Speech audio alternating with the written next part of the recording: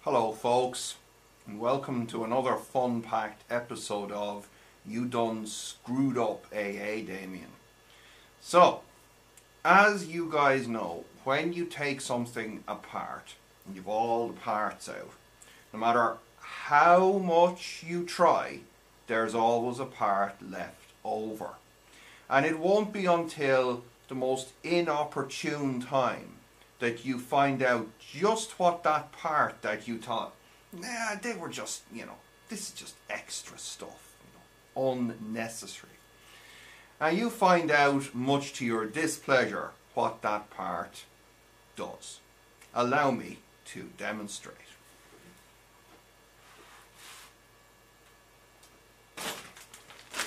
So here I have parts.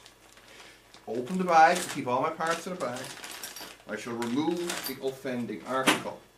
Ooh, look at this. You can even look at that. So, because this seems to be the cool thing to do now to show people close-ups. You have to put your hand here like this and go, ooh, look at that. Now, so, some kind of weird metal ring thing. Bonus points if you can figure out what this thing does. Because I've already figured out what it does, and it's kind of important. So, without further ado, let's go see. Okay.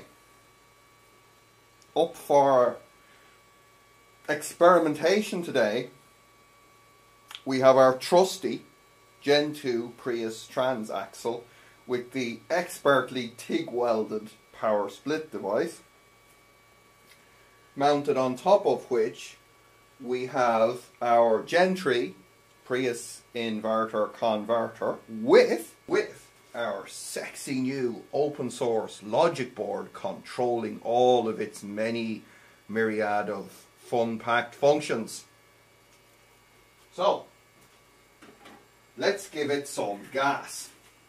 First of all, we've got to give it some electricity, or it'll just sit there looking at me and I'll look like an even worse moron. So let's give it some electricity. Wind up the variac. Nothing like some rectified mains to get the old electrons flowing. And I will proceed to bring on the power. Oh, it's turning. Oh, look. Now it's turning faster. More gas. More gas. Oh, this is so cool. More gas. Oh no, what's that shaking? Oh no, there's something wrong. There's some kind of weird rattling sound in here. What could that possibly be?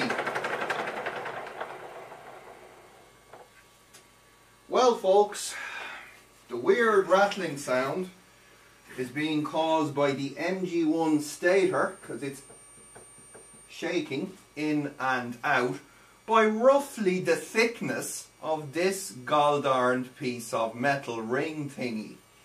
So it turns out that this goldarned piece of metal ring thingy is designed to regulate the end float of the MG1 stator. And when you don't have it in there, as you speed things up in your high-spec transaxle, it starts to vibrate back and forth in time with the magnetic field that's being induced into the stator by our sexy inverter converter. So, I will not be getting invited for a guest speaking appearance at Weber State University. That is for damn sure. But in the meantime, let me give you guys some shaky cam close-ups of our setup here, and then we'll wrap things up. That sound good to you? Sounds good to me, so let's do it. So, star of the show today is this eBay submersible pump that for the last hour has been running here while I've been tuning the drive unit, let's call it, and has started to produce less and less water flow but more and more noise. So that is definitely a positive thing. Good job, I bought 2 of them. As we saw, here we have nice shaky cam close-up of our high spec, low price drive unit thingy, which may or may not be going in a front wheel drive car, also known as a Toyota Celica, but don't tell anyone. Right. So, Gen 2 Transaxle, as I said, with the welded up power split device and the missing end float controller from MG1, or it could even be MG2. No, it's MG1. Tell you how much I know. So, logic board is in there. We are connected to the MG2 output, the inverter converter. We have coolant flow going through it because these inverter converters have got virtually no aluminium heat sinking in here, or aluminum for our friends across the pond. So without coolant flow, they will heat up quickly, and regardless of whether you pay attention to the temperature sensors, the Toyota people in their cool ASIC gate drive chips decide that it's time to shut this thing down because some moron is obviously ignoring our temperature sensor, please. So on the back here, let's put our hands in that. This is real electro boom stuff that we have going on here, because it wouldn't take much for that to flip around and crack off the casing, and yeah, that would end badly. So we've some AC from our trusty mains coming in here, and our Variac. It's converted to DC by the rectifier and fed directly into the high voltage DC bus lines of our inverter converter. Presently, we've a whopping 156 volts DC on our DC bus. And we've our couple of simple signals rigged up to the inverter converter and the logic board. We've got our resolver with some screen cable coming back in here. We have our trusty all-time favorite E46 Hall effect throttle pedal, and so it's kind of a BMW Toyota joint venture that we have going on here today. So we can motor away pleasantly here. We're driving along in our automobile. Let's get you in there for the old MG1. Oh no, it's shaking! So, yeah, I can see myself having to undo the old Fippig again. So that's great, because that stuff's about 60 euros a tube.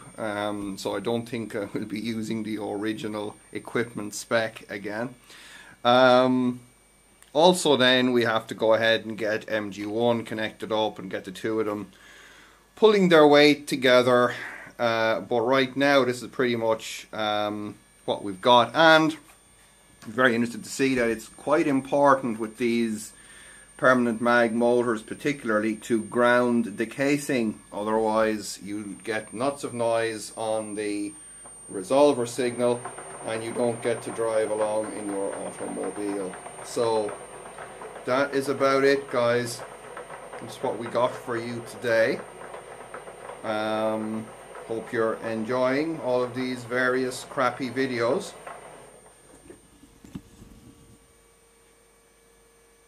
So until next time, do not forget to like, share and subscribe, or if you prefer, dislike, unshare and unsubscribe. Check links in the description for GitHub, Patreon, PayPal, Open Inverter Forum and my trusty web shop. So I will leave you at that,